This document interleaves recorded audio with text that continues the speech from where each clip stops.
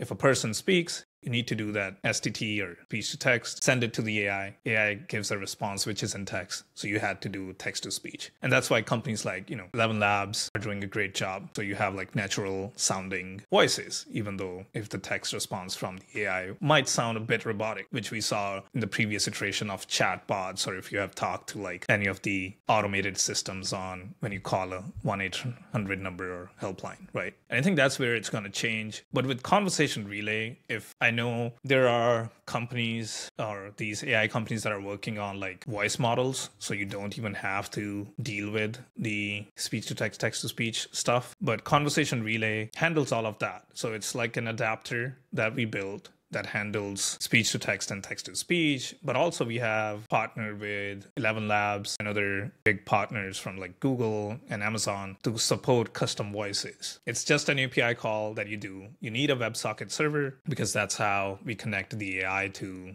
the live voice channel. But yeah, basically we handle all of that.